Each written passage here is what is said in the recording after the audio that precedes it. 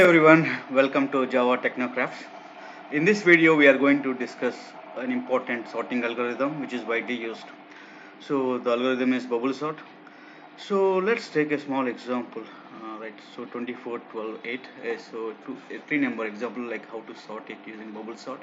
So bubble sort usually takes linear algorithms wherein it takes the first two elements, sorts it, and then moves to next two elements. So the iteration would be the number of elements that are present in the set.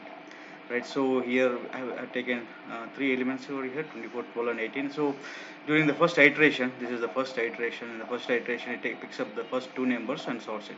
Basically, out of 24 and 12, 12 is the least, so it shuffles the 12 first and 24 next, and then it goes to the next elements, 24 and 8, out of which 8 is the lowest.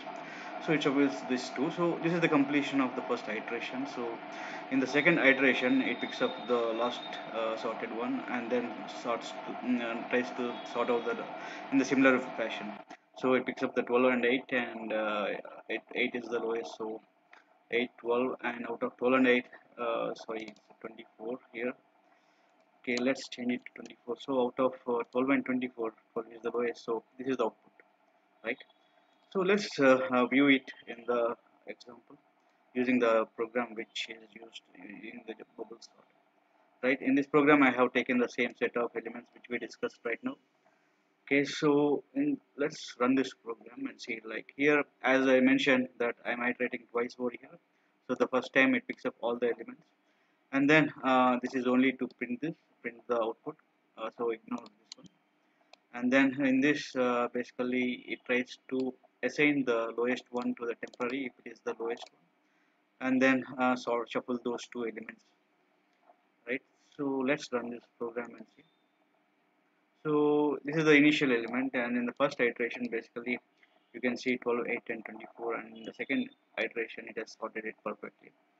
So let's discuss about the disadvantages of using bubble sort. Since it is linear sorting and shuffling program, basically the time consumed very large. So if the elements are too high, basically it may consume more memory and it is not useful and significantly slow down your program. So better not to use bubble sort if the number of elements are very huge number. So that is all. So I prefer you to visit the Java Technocrafts website. So if you got any lab assignments, you can quickly get connected with me, so that we have a 50% offer going on right now. So this is the contact. Basically, you can drop an email to support at Java Technocrafts or else WhatsApp us by clicking on this button. That is all for now. Thank you. Bye bye.